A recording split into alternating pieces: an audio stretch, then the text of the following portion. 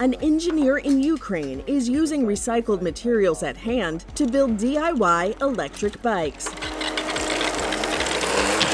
Wires, old bike parts, even plastic bottles have a use. You have the packets that you can see through, and you can see if it has some problems, it has some rust.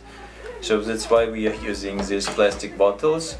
We cut it, you can hit the bottle with it and it will shrink down to cover the battery.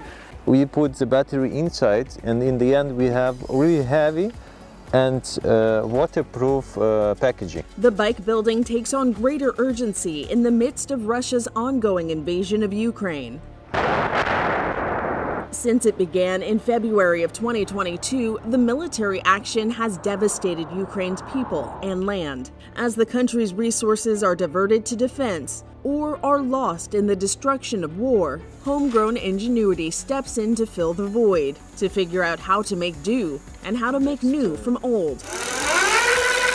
That's an environmental lesson worth heeding the world over, as the Lviv-based inventor confesses. The stories of recycling I love very much. And yes, these bikes actually work pretty well too. Just imagine what he'll be able to do in peacetime. This is Inside Edition Digital.